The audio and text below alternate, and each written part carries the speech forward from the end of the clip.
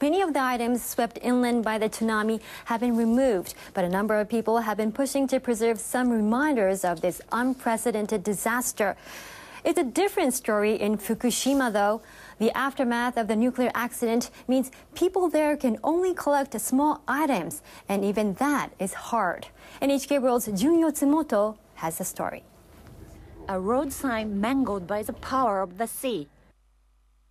A poster for a festival that never took place. A clock frozen in time, marking the moment the earthquake struck. All of these items come from evacuated towns around Fukushima Daiichi. For nearly a year, Mitsuru Takahashi and his small team have been trying to preserve reminders of Japan's 2011 disaster. They've collected more than 100 items from the evacuation zone. It reads Tsunobouchi, the name of the village the tsunami destroyed. This sake decanter is the first object Takahashi brought back. Finding it helped him understand his team's mission. The idea came to me that this could be the only physical evidence that shows people did indeed live here. We followed Takahashi and his team when they visited the restricted area in December. They went to a community hall that was used as an evacuation shelter shortly after the disaster. You really see the whole picture here, how quickly people had to leave without having time to clean up. The residents were fleeing the radiation from Fukushima Daiichi. The invisible threat is still a concern.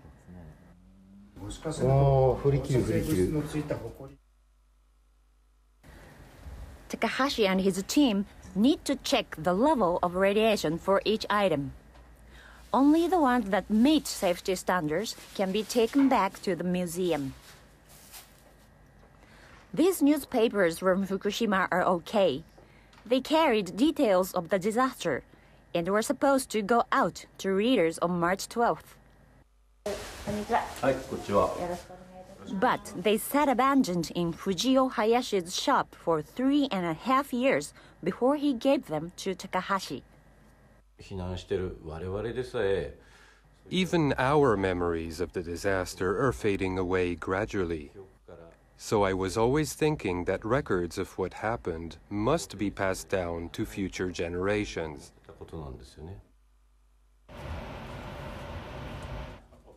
Last month, Takahashi's team put about 40 of the objects they collected on display. And even though the items are inanimate, visitors can feel their stories. I used to walk and jog in this neighborhood. It might sound like an exaggeration, but I dream about this place. So in that sense, I'm thankful mementos such as these have been preserved. Even visitors from outside Fukushima are impressed by the collection. I feel these items directly convey how these people's lives were suddenly disconnected and how cruel their situation was. Some people may say these objects are part of a negative legacy, but it won't stay negative if we learn lessons and start working to build a better world. I'll be happy if the objects help lead us to a positive future. Takahashi and his team want that too. So they'll continue to collect the objects, hoping to tell stories of an unprecedented disaster and its painful aftermath. Jun Yotsumoto, NHK World, Fukushima. People around the world rushed to help Japan in the days after the quake and tsunami. Some sent aid, others messages of support. A number of survivors we met over the years wanted to say thanks and express how they're feeling on the 4th anniversary of the disaster. We've been able to reach where we are today thanks to the great support that many people gave us during the past 4 years. But we are still only part of the way down a difficult path toward recovery. I would be grateful for continued support from people of various organizations and regions. I always feel thankful to all the people who care about us. I'll continue my effort to live up to their expectations. It may be one step at a time, but we are definitely moving toward putting our lives back together. I've decided to remain in this community and keep operating my business as I was before the earthquake and tsunami. But today, 4 years after the disaster, I feel there is a limit to how much I can do. I know I have the support of my employees and my family, but we are experiencing really tough circumstances. Huge things happened, and we can never forget them. We don't want other people to forget them either. Remembering is not the same as continuing to look back. To be honest, I want to avert my mind from the memory of the disaster. But I'm convinced that passing along our stories will help protect people in days to come. I don't want anyone to go through the same things we have. I want to protect the children of the future. I feel very sad when I think about how devastated my hometown was. But everybody is working hard to recover. There's nothing we can do about such disasters. They are unavoidable. I have to keep at it. I can't give up. Many people say that the option of giving up does not exist in Fukushima, and I agree. The March 2011 disaster taught me how abruptly your loved ones can disappear from sight. But you should not regret or blame yourself over changes in the structure of your family. What you need to do is to think about what you should do next. I'm worried that the March 2011 disaster may have been forgotten already. I don't like to see the memory fading. I tell people the story of my disaster experience whenever I have an opportunity. So, all you guys know me, of course, I'm John Doe, right here in Tokyo, Japan. For this video, I'm in my apartment, my new apartment, recently. Moved from good old Kitasenju, or Aoi, where my local area was, out here to Nerima Ward. But that's not really the point of all this. Today, of course, is the day. The day when everything on this island and this nation changed forever. I'm, of course, referring to the massive 9.0 plus earthquake that rocked the entire nation of Japan and led to the start of one of the worst nuclear disasters in human history. It's, of course, talking about Fukushima Daiichi nuclear power plant disaster, which is still ongoing. 4 years now since all that started, and I was here. I experienced it. It was a hell of a day. Man, that earthquake rocked the entire island. Everybody felt it in a serious way. It wasn't like 4.5 or 5.0 quake, or like, you know, you're in Tokyo and you might feel a slight rumble. Nah, it wasn't like that at all. Like, I've talked about it before in previous anniversary videos, but I was teaching that day. Back when I was teaching adult students, mainly. And that thing hit, and I thought, well, just another earthquake. This one's kind of strong. It started out that way. But quickly, the entire building started shaking in a manner that we all knew this was something a bit more than the normal type of quake we had come to experience. So we all ducked under tables. Man, that building was rattling so hard. I mean, it was rippling. You could feel it. The ground is rippling. And, you know, there was a couple of seconds there where I thought I was going to die. I thought this was over, you know. But luckily, that didn't happen. And here we are today, 4 years later. The cleanup and recovery effort from the tsunami that came is still proven to be kind of shit. You know, the government claim they're trying, but still the area is barely recovered. Still large areas that are useless. People still displaced from their homes, their communities. You know, and even speak of Fukushima, that's fucking horrible. You know, still always no-go zones, which will probably be there forever. Although the government's lifted some of those restrictions, but most people here in Japan know you'd have to be a damn fool to return to those areas. The radiation is still out of control. The levels are still quite high.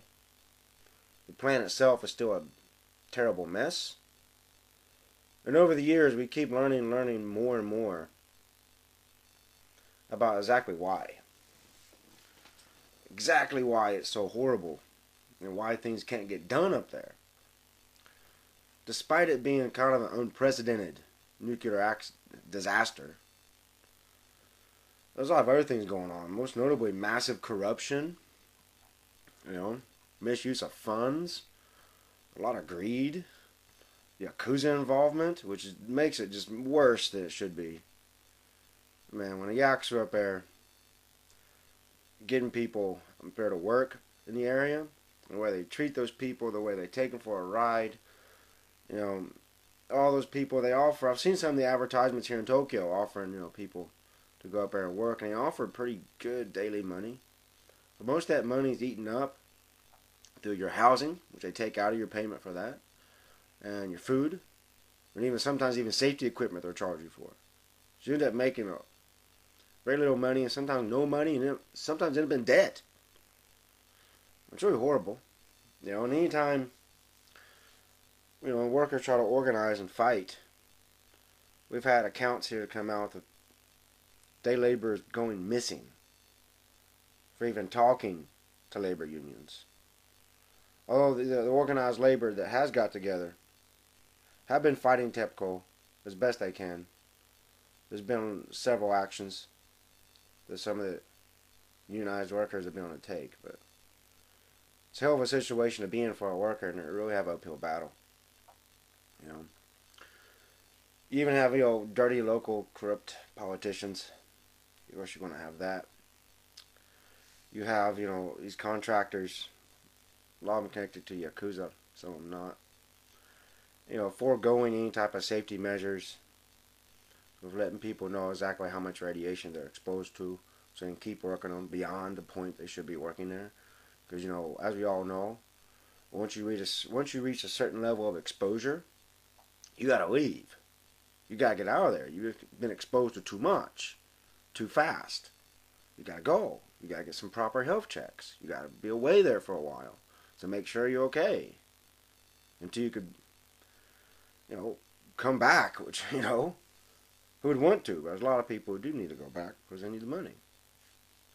There's all that going on. Then there's TEPCO itself, the company responsible for this power plant. And all their lies and half-truths and stubbornness and, you know, aloofness and just being just a slimy corporation in general with the whole deal. And, you know, and then we have this all going on 4 years later.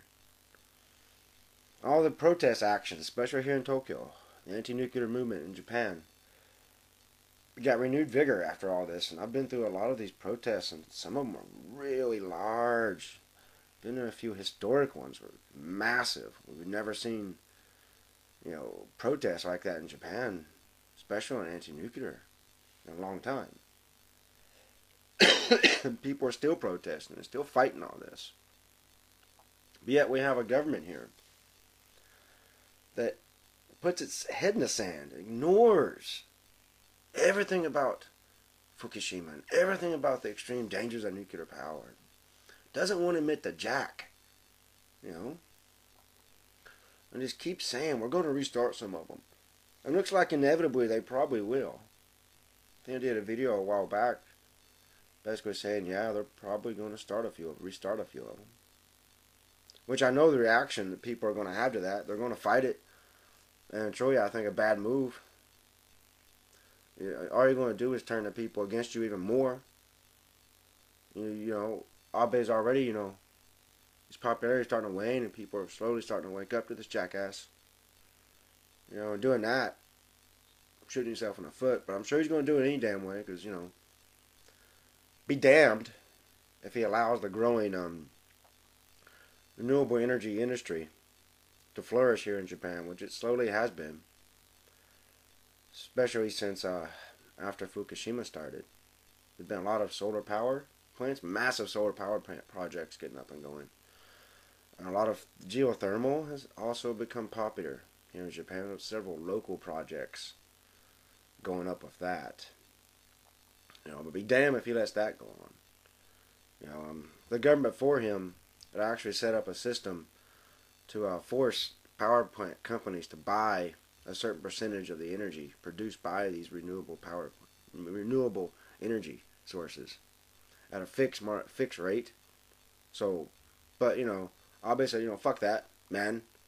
The invisible hand of the free market will decide, and of course it's going to decide nuclear power, and I'm going to make sure they make that. The free market makes that decision.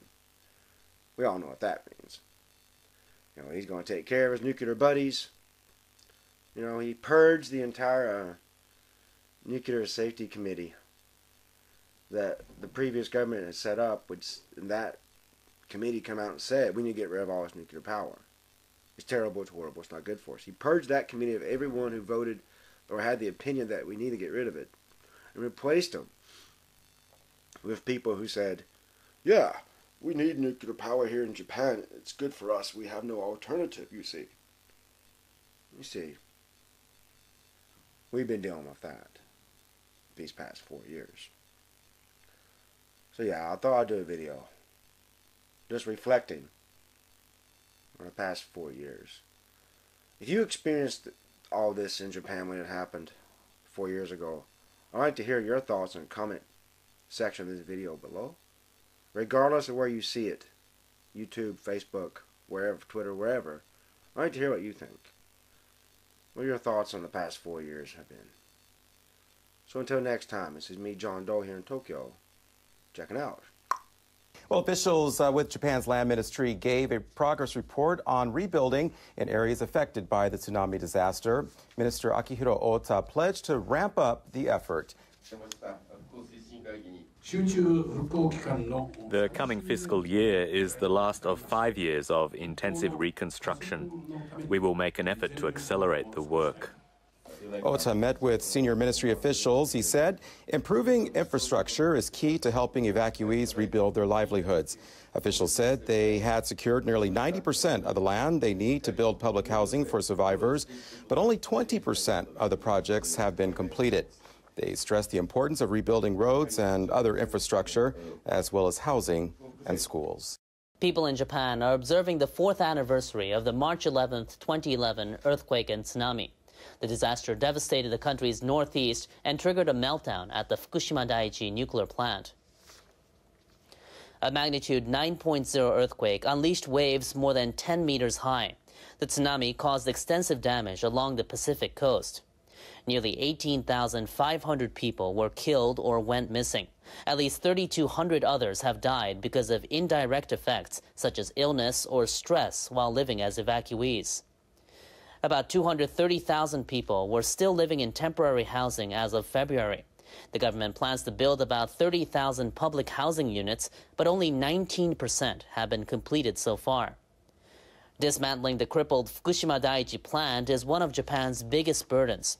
Workers with operator Tokyo Electric Power Company are struggling to deal with a buildup of radioactive water at the complex. TEPCO executives plan to clean up the tainted water by the end of March, but they say they won't be able to keep to the schedule.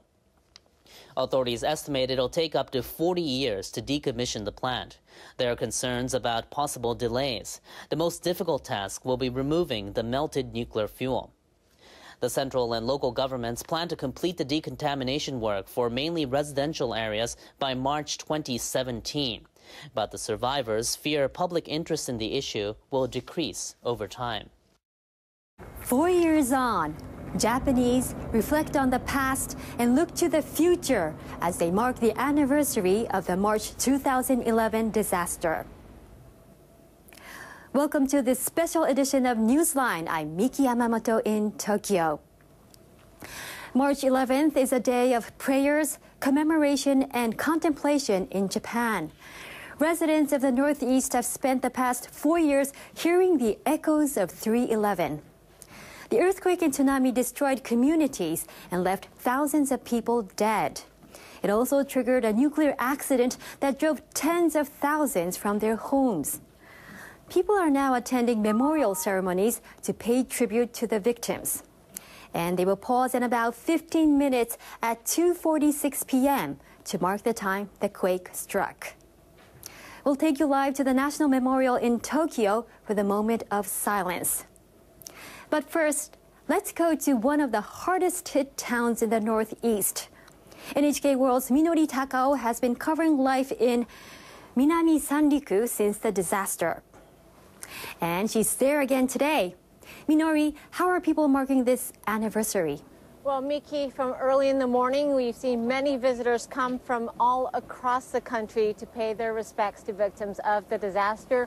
We've seen monks come in from early in the morning as well to pray. I'm standing in front of what used to be Minami Sanriku's Disaster Prevention Center. What you're seeing are the bare bones of what was left on March 11th of 2011. Town officials were here calling out to residents to evacuate using loudspeakers till the very last minute. 60-meter high tsunami swamped the entire structure and 43 people died here. People from around town have also come in to bring flowers to the altar, as you can see at this moment in time. There are also many town residents who have gone to the gymnasium for the memorial ceremony that began just a few minutes ago. You've been watching the town's reconstruction and meeting survivors who have been trying to move forward. What kind of changes have you seen there? Well, you know, I have been seeing Minami Sanriku from the time this town was littered with debris to a place that's finally beginning to have roads and reconstruct. Here are some of the things that I noticed this time around. The remains of the seawall still sit by the bay. Crews have been building a higher one, 16 meters inland. You can still see evidence of the tsunami's destructive power if you stand on the hills overlooking Minami Sanriku. Before the disaster, the municipal office, hospital, shopping center, factories, even residences stood in the center of town. Under the new plan, shops and industrial facilities will be constructed here again. But everything else is being moved to higher ground.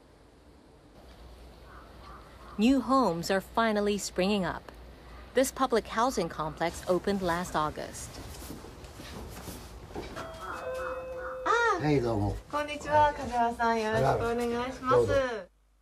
Yoshito Kajiwara and his wife moved in after spending 3 years in temporary housing. Their monthly rent is subsidized. There aren't many of these units available, so people have to enter a lottery to get in. I'm happy to finally live in a nicer place. Maintaining a stable job is crucial for residents to continue living in Minami Sanriku. But that hasn't been easy. Even people working in the town's main industry, fishing, are having a hard time. 34-year-old Naoya Takahashi and his family have been in the trade for generations. After the disaster, he had to rebuild facilities, buy a new boat, and new equipment. Other fishermen shouldered similar costs. Takahashi says almost all of his friends have part-time jobs. He's worried people might quit the fishery and leave Minami Sanriku. Many fishermen are working at construction sites to make a living, but they strongly wish they could spend all their time at sea. So Takahashi and the younger fishermen started what they call blue tourism, fishing tours that include a chance to taste the catch.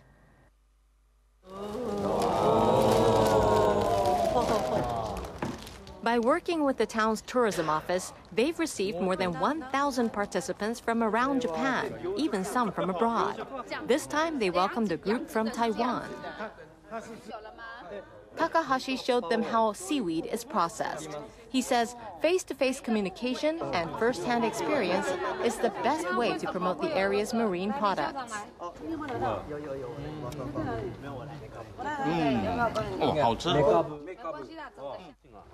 Takahashi says he's come to realize the things he'd taken for granted are precious. The disaster has brought all kinds of people to this area, and their views have opened my eyes to the reality that this place is truly beautiful. Well, people are trying to rebuild their lives despite the sorrow of having lost their loved ones. And still, for some others, it's been harder to move forward. Now, all of this is leading to a discussion about what to do with structures that the tsunami left behind, including this disaster prevention center. Structures such as these are being torn down as reconstruction progresses. But these things, people want to preserve some of what's standing. Others want these to be removed. People in Minami Sanriku are very divided over this building. The divisions came to the surface in 2013 when town officials announced plans to tear the building down. One reason is financial. Minami Sanriku's mayor said it would be difficult to secure funds to preserve it. But in January, prefectural officials put things on hold. Governor Murai proposed that a decision be postponed until 2031, 20 years after the disaster. In the meantime, he said the prefecture would manage the structure. The town has not yet responded to the prefecture's proposal, but some residents are voicing opposition. 68-year-old Miyoko Chiba is calling for it to be torn down. Her son-in-law, who worked for the local government, lost his life in the disaster prevention center. Chiba can't bring herself to look at the building because of the horrific memories that come back. The place reminds us of great pain, so when we heard the news of the demolition plans, we were so relieved it brought tears to our eyes. Chiba says any move to postpone the demolition would simply prolong her suffering. I can't stand that. There are plenty of people who can't move forward easily.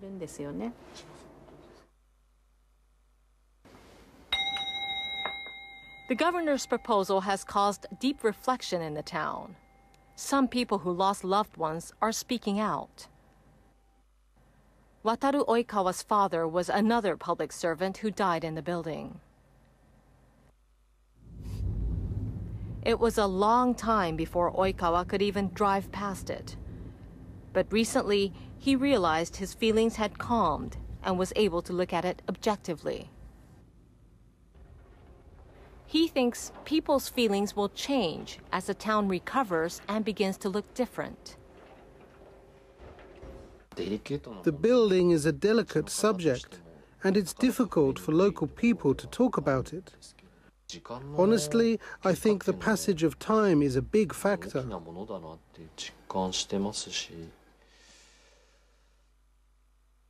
Oikawa has submitted a request to the town council. He asked it to accept the moratorium proposal and postpone the decision until the 20th anniversary of the tsunami. Oikawa is still ambivalent about what should be done. Now he says what's important is for town residents to discuss the matter. I think the key question is not what to do with the building, but what to leave for the future. We should take our time and take a broad view, and each of us should talk more openly about what should be done.